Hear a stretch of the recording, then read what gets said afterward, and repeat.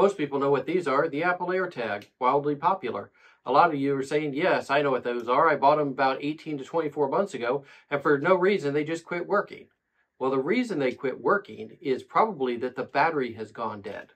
And all you need to do is buy some of these, the CR 2032s.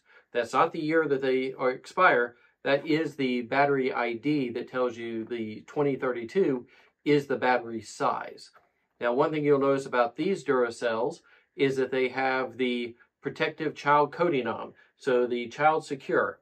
This battery is coated with a covering on the front and back of it that is not compatible with Apple AirTags and some other electronics.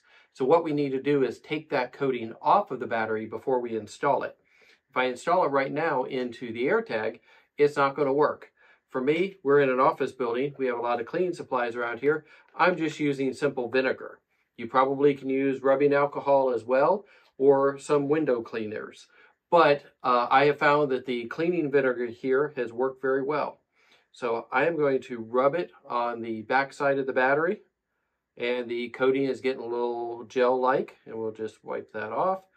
We're going to do the same to the front side here, just a little coat. Most important to get the back side and to get it nice and dry.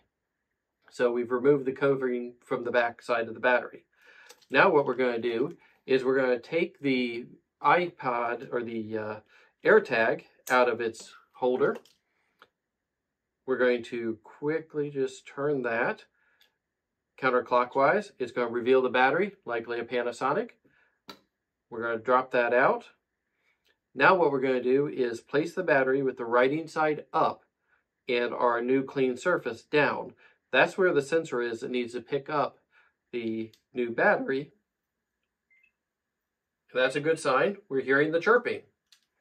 That's what you want to hear. Put the cover back on the battery. You want to make sure it sits down in there and locks in good.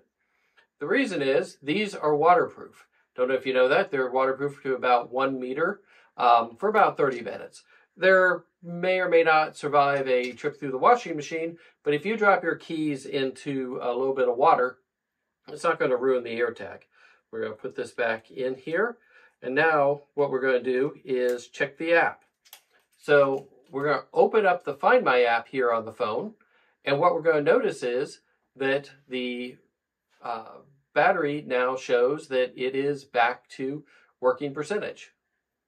And the next thing I need to do is swap out the AirTag on my AirPod Pro case. I hope you enjoyed this video. Thank you for watching. Please be sure to like and share and subscribe. We have a lot more videos on the way, and we appreciate your patronage of our channel. Thank you.